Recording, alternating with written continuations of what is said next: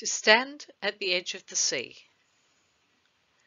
to sense the ebb and flow of the tides, to feel the breath of a mist moving over a great salt marsh, to watch the flight of shorebirds that have swept up and down the surf line of continents for untold thousands of years, to see the running of the old eels and the young shad to sea, is to have knowledge of things that are as nearly eternal as any earthly life can be.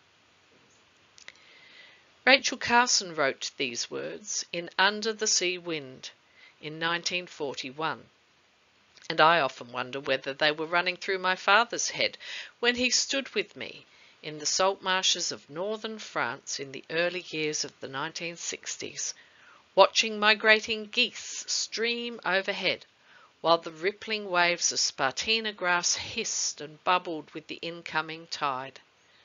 It has proven impossible to extricate myself from the salt marshes ever since.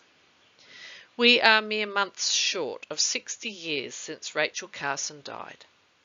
Her sea trilogy, especially The Edge of the Sea, still provides insight into the difference between anthropomorphism and allowing denizens of the non-human world to become the narrators in their own stories, and the importance of approaching an understanding of complex systems with humility.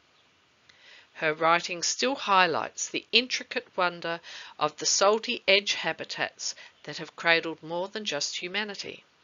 For salt marshes are the ever-changing edge habitat, a place of gentle breathing in and out of the land and the sea.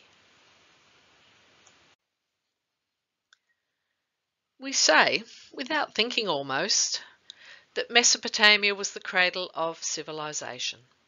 That huge wetland delta of the Tigris and Euphrates rivers, where fresh water and seawater mix in lush green profusion. Estuaries have always been where people gather.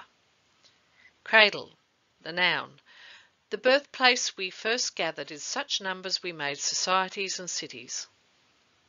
Cradle, the verb, the functions of the habitat that feed us, clothe us, provide for us. It was not merely the easily accessed animal and plant resources that caused cities to arise, although these are the things we tend to think of when we think of estuaries everywhere. In the northern hemisphere and tropics, where salt marshes are dominated by grasses rather than chenopod's, the tide provides the water to ensure reliable grazing. In the Camargue, the wetland delta of the Rhone, traditional guardians still ride the grey Camargue horses as they muster the free-ranging black cattle from the marshlands. Here in South Australia, the early settlers commented that the Kaurna spent their time at the estuaries of the Patowalunga, the Onkaparinga and the Port River, catching and feasting on fish and shellfish and producing beautifully woven baskets from the wetland rushes and sedges. Bounteous indeed.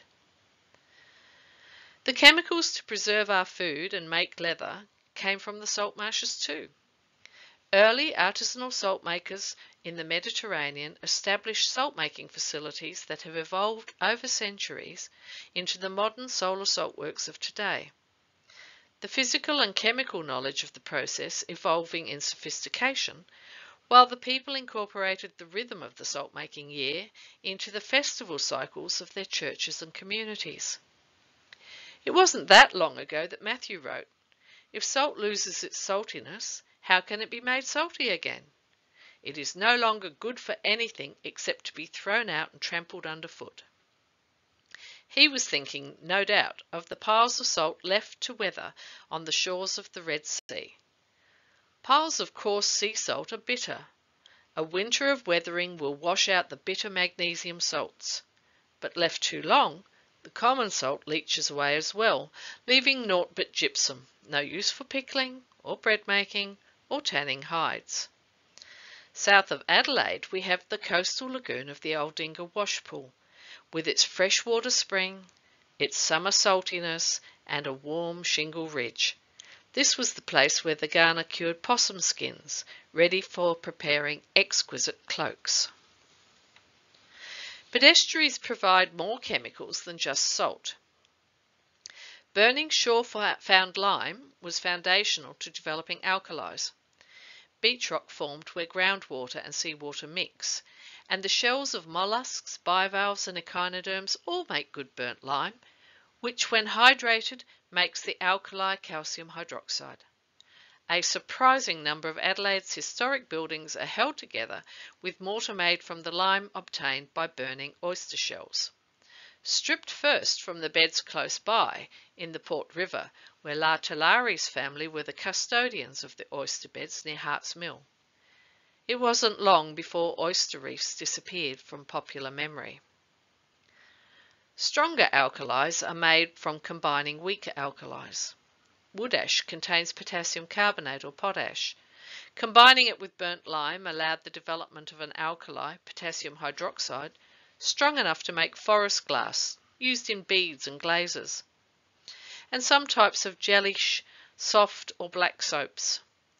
But those living in sheltered salt marshes in the estuaries could burn samphire that lived in salty water. That ash, called berylla, was rich in sodium carbonate or soda ash. The caustic soda that could be developed from soda ash allowed the glassmakers of Murano, in the coastal lagoon of Venice, to make crystal clear glass that could be used in windows, as well as forming household glassware of unprecedented beauty. Despite the Doge's ruling that glassmakers could not leave the Republic of Venice on pain of death, quite a number did, heading to northern Europe where glass windows in castles and cathedrals were in high demand. They brought with them to England their knowledge of burning samphires to obtain berylla, and the name glasswort that we use today was born in the 16th century. Not much has changed for a long time. Alkalis were one of the first things settlers in Australia started looking for. Attempts to make berylla from a wide variety of coastal plants ensued. The plants that were used were mostly mangrove and shrubby samphire, as the smaller glasswort samphires have too little woody material and too much moisture to make burning practical. Mangrove stands around Adelaide, as around the other capital cities, hosted rough-and-tumble mangrove burners, operating in a dubious no-man's land, who chopped down swathes of forest to burn the trees. North of Adelaide there is plenty of evidence of this period, in the cut stumps of mangroves visible in the near shore at small settlements like St Kilda and Thompson Beach. Records suggest that mangrove burning also occurred in Spencer Gulf. It is always worth considering that the pristine mangrove forest or salt marsh you are studying may actually be regrowth. Time is an effective fog. What we know of the early days of settlement comes from the handwritten diaries of those who had the education and the time to write, and I suspect mangrove burners were not in that group. Reports of lumps of glass slag in the estuary of the Little Parra south of St Kilda have led to the suggestion that glass may have been made there, close to Adelaide. While that is possible, most Australian glassmakers seem to have been using the imported LeBlanc soda ash by the 1870s. But glass isn't the only thing you can make with soda. In Marseille, in France, not far from that huge delta of the mouths of the Rhone, soap makers early discovered that you could make a hard soap with caustic soda derived from soda ash rather than the soft liquidy soap made by caustic potash. Bars of hard soap transport well. They're difficult to adulterate, and they could carry the stamp of the maker. Savon de Marseille became a byword for cleaning power. Here in Australia, the poor quality soap made in the earliest days of European settlement improved rapidly once strong berylla, produced by burning of mangroves and samphires, became available. Australian household scale soap makers may have been the largest market for the locally produced berylla. The sodium, magnesium, calcium and potassium sulfates, chlorides and carbonates obtained from coastal solar saltworks find their way into almost everything we use. Plastics, detergents, paper, deodorants, even mag wheels. People have long turned their ingenuity to the task of extracting these base chemicals that form the foundation of the technological world we live in. But humans also turn to salt marshes for more than just stuff. Poets and artists have long found marshes to be a thin place. Eric Weiner said, "A thin place was where the distance between heaven and earth collapses and we're able to catch glimpses of the divine." "The heart yearns," wrote Sanoba Khan, "for the salt of unsmelt air, unswept thunderstorms, unknown adventures." And as Sidney Lanier wrote in his poem, The Marshes of Glyn, "And what if behind me to westward the wall of the woods stands high? The world lies east, how ample, the marsh and the sea and the sky."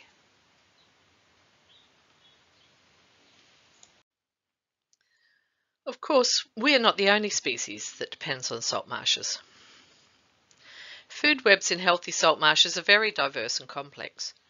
There are three main habitats within salt marshes, and each provides a contribution to the salt marsh food web.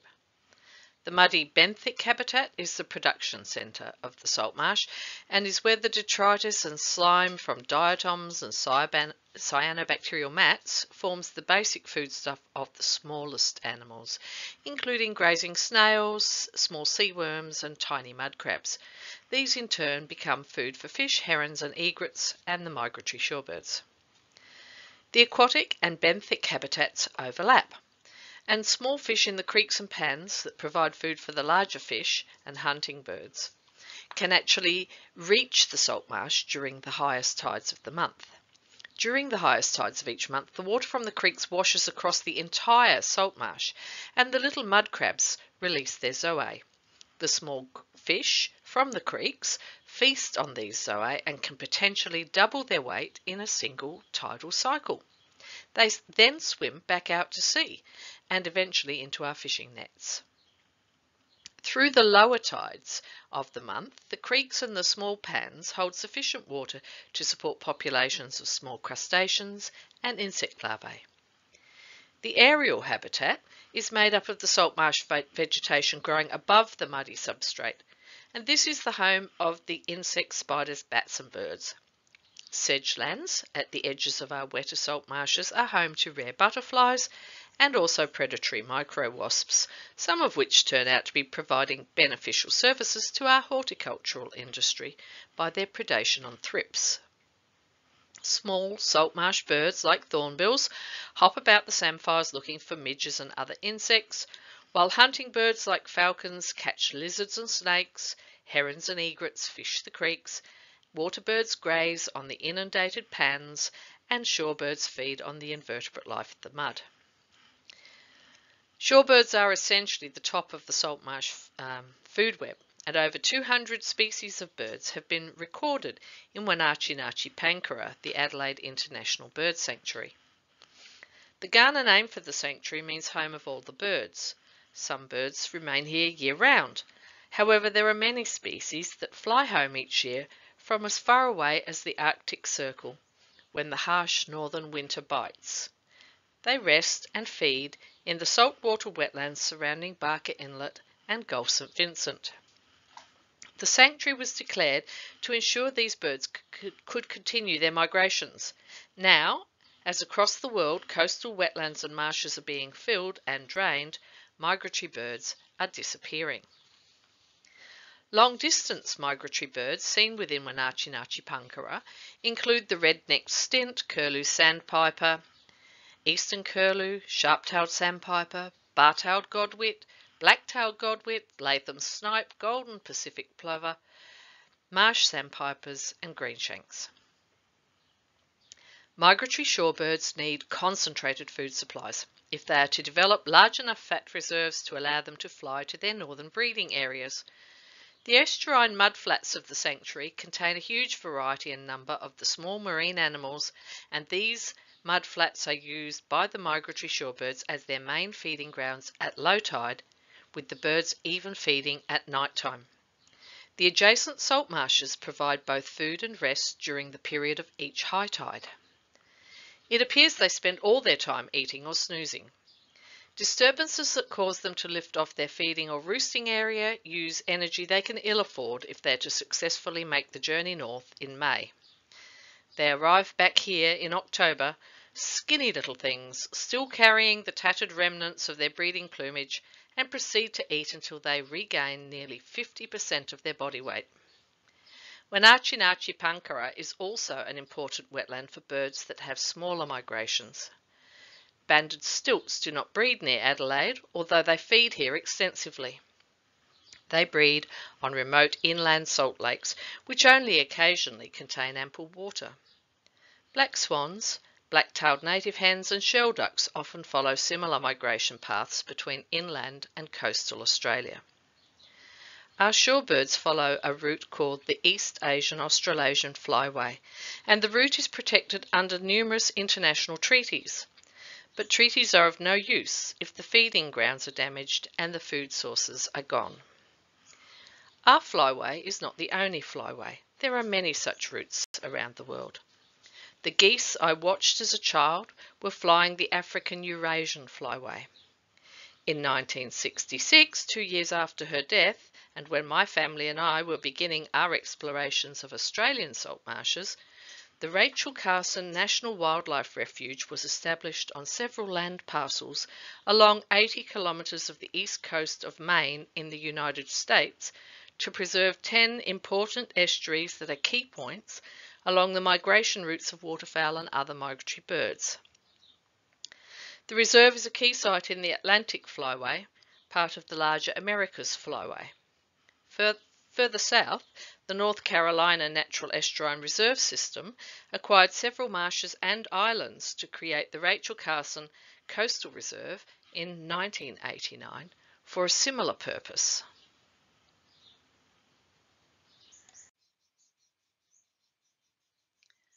Of course, climate change affects salt marshes.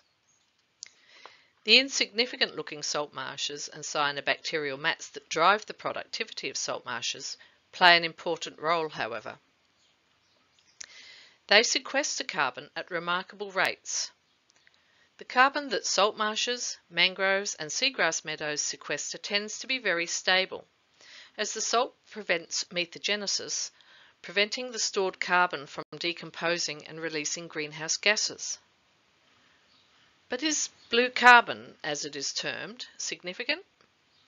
Most studies show that carbon burial rates in salt marshes, mangroves and seagrass meadows is at least an order of magnitude more than sequestration in forests. But is that enough? We know from the Azolla event 49 million years ago, when fresh water floated on top of salty Arctic seas and billowing blooms of the Azolla water fern lived, died and fell through the salt layer to deposit the hydrocarbons we are currently burning, that even insignificant looking plants can change the world. They did. Over a twinkling 800,000 years, their floating 4 million square kilometre meadows caused an 80% drop in carbon dioxide in the atmosphere and 5 degrees of cooling, allowing large mammals to evolve. Now that we have re-released quite a belch of that carbon, we will need more than just cessation to turn the warming around. The living edges of the land and sea, the salt marshes, mangroves and seagrass meadows, will be an essential partner in the struggle to restabilise the climate of our shared home. Many have commented that Rachel Carson wrote her love letters to the sea with barely a mention of the global catastrophe currently facing us. The truth is, the 30s through to the 50s were too early for the globally collected data that she would have needed to be able to pull a string to unravel the issues of ocean acidification, marine heat waves and sea level rise. Hawaii's Mauna Loa Observatory, our longest record of atmospheric carbon dioxide, only has measurements as far back as 1958. The first tiniest evidence for rising sea surface temperatures was in the 1970s, and we were busy with an ozone hole to address. Yet, in 1951, in The Sea Around Us, when talking of how ocean currents circulate energy and water to regulate the Earth's climate, she wrote, but for the present, the evidence that the top of the world is growing warmer is to be found on every hand. And by the 60s, she wrote in an unpublished note, "We live in an age of rising seas. In our own lifetime, we are witnessing a startling alteration of climate."